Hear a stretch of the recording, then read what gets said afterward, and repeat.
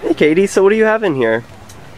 Oh, we have various health-related supplies that people might need while camping.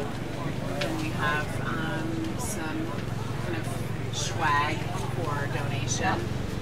The money helps us continue to provide mutual aid, first aid for people who come to events like this.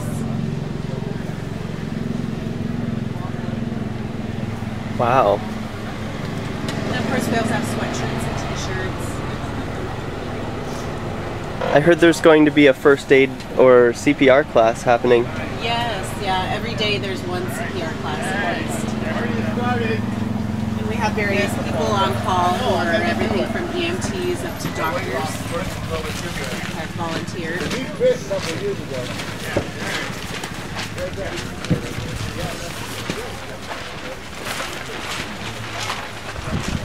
Why are you working here? I'm working here because I'm a midwife, so I have some basic vital skills, and so, you know, I help out. I take calls if people, you know, fall down and hurt themselves, or they are dehydrated. That's a common call. Or, you know, sometimes kids come in with little cuts or blisters, or, you know, fell down and need some attention and some care. And so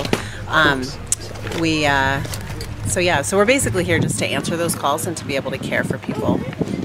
I think right now, like I think I just broke your chair. I'm sorry. Did I? It's falling apart.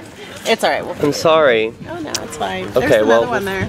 Okay, well, I'm gonna find a way to fix yeah, that. see, this one actually had that piece going, and that broke earlier with somebody. So okay. I'll let you.